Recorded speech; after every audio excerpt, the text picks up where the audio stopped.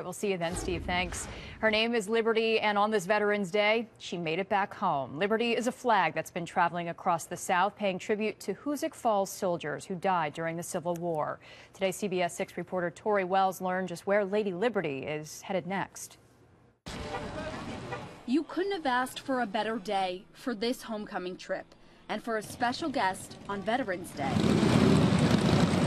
Nothing but a Patriot Guard escort would do.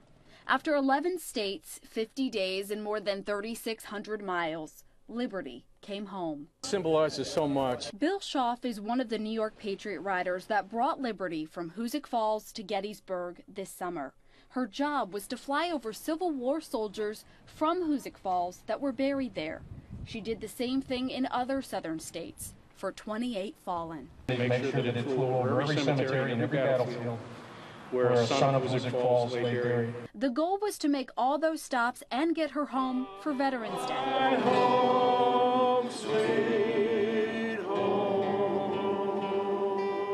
Liberty's next stop is Europe to honor service members from this village who died during World War I and World War II. People all over the world are going to know of a little town in Hoosick Falls and how much they love and honor their veterans, so that nobody forgets. After an experience like this, there's no way these Patriot Guard riders ever could. They are my brothers in arms. I answered the call, they answered the call, they paid the sacrifice.